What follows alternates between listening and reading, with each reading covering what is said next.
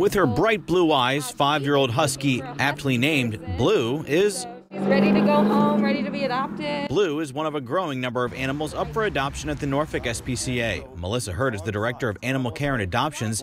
She says their services are up 16% and adoptions are up 20%. The need here is great. We have an immediate need. All right, thanks. Thank you. That increase is leading to a need for more supplies. On Sunday, the SPCA held a supply drive collecting donations like food, treats, blankets, and towels. With more animals, we need more supplies, like I said, to keep them happy. And people came by to help out. The coronavirus pandemic has led to more people wanting to help and open their homes to adoptions. I think because people are at home, there's lots of time to get a new pet adjusted since people are working from home and a lot of businesses are closed. So it's a great time to adopt a pet. A great time to adopt, but also a time where they need help.